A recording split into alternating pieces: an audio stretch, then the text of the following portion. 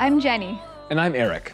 Welcome to Magis Center, an institute dedicated to exploring the close connection between reason and faith. There are some hot-button issues in society right now, and Magis Center wants to bring them to light. Among these issues are things like faith in science and the existence of God. Another is happiness. Think about it. Happiness. What does it mean to you? Have you ever wondered why you or others sometimes feel unhappy? Why do some people who seem to have everything also seem to be unhappy? And what is it that actually makes us happy? Have you ever wondered why there is so much suffering in the world? Or why God, who is supposed to be this loving entity, would allow suffering? Is there a benefit to suffering?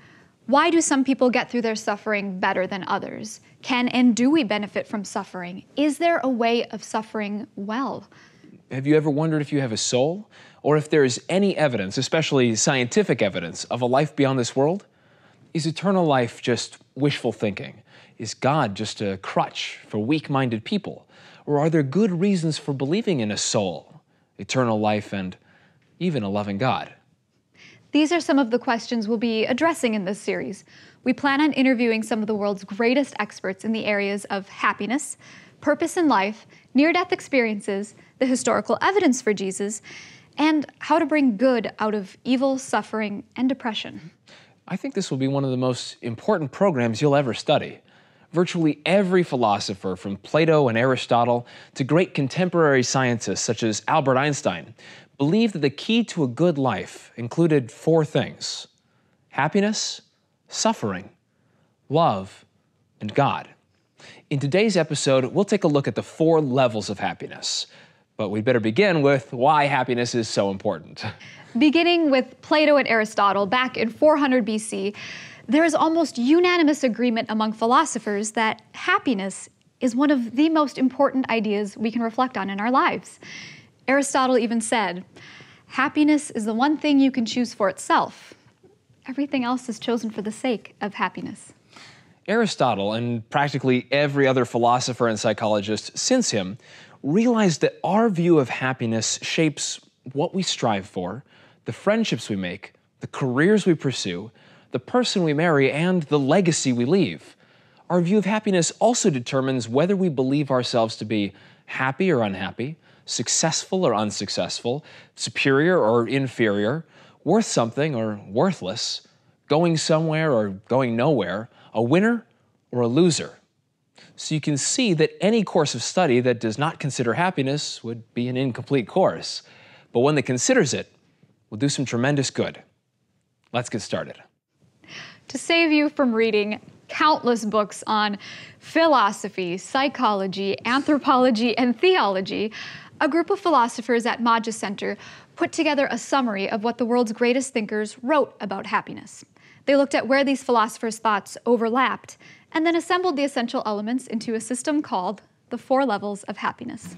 This program was led by Father Robert J. Spitzer, who was president of Gonzaga University for 11 years, taught at Georgetown University, has written several books, and even speaks worldwide on the subject of happiness. We interviewed Father Spitzer and asked him some questions about happiness. Let's go to that now.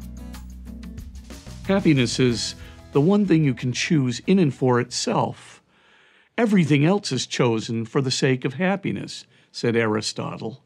I think he was right, because this one term can determine, well, every decision that you make in your life, what you're going to pursue as your career, the kinds of friends that you're going to pursue. Also, whether you think your life is a success or not, whether you're worth something or not. This one little term determines just about every major decision in your life, so we really want to be clear on it.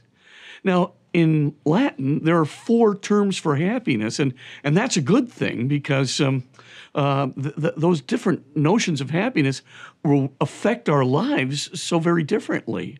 We have Laetus, we have Felix, Beatus, and Sublimitas, but In English, there's just one word, happiness.